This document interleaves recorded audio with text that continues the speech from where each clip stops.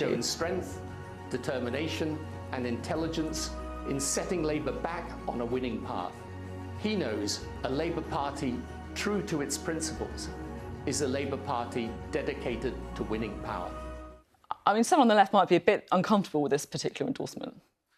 Tony Blair won 3 elections, and the Labour Party doesn't win elections very often. So I think having the endorsement of Tony Blair is very important, very valuable, and I think further demonstrates the amount of work we've done in the last 2 years, the change that we've made. But I'm very happy to talk to and with someone who's won 3 elections, because I didn't come into politics to be in opposition. I came into politics to win elections. It's strange because I remember interviewing you during the leadership election, and I asked you if you thought you were politically closer to Jeremy Corbyn or to Tony Blair. Now, you wouldn't tell me. You said, I can think for myself, I don't need to hug Jeremy Corbyn, I don't need to hug Tony Blair or anyone else. I have to say, it feels a lot like you're a lot more comfortable hugging Tony Blair. I can't imagine you putting an endorsement video for Jeremy Corbyn up.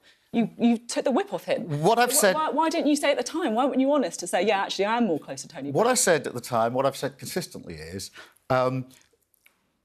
the team now that we've got, or the leadership team that we've got... You would answer the question now, wouldn't you? Are you closer to Tony Blair or Jeremy Corbyn? Let me just tell you what I said at the time, which was I'm not going to hug any previous Labour leader because I don't believe that you go backwards to go forward. I will learn from any Labour leader. I will talk with any Labour leader, and if it's Tony Blair who's won 3 elections, Gordon Brown who won it with them, then I'll happily take their advice and talk with them. Talk to Jeremy Corbyn? But I've never suggested that we... I think Tony actually, in that endorsement, or something he said yesterday, said we're not in the 1990s. We're actually got to face the future going forward. So it's the principles and approach that matter. But I spend my time talking to people who win because I want to win. I want to win because I want to change the lives of millions of people across the UK for the better. You didn't tell me that in the leadership election, though, did you? I think in the leadership election, I can't remember how many times in the leadership election I said, I think I used this phrase, saying, I'm not going to have the name of some previous Labour leader tattooed on my forehead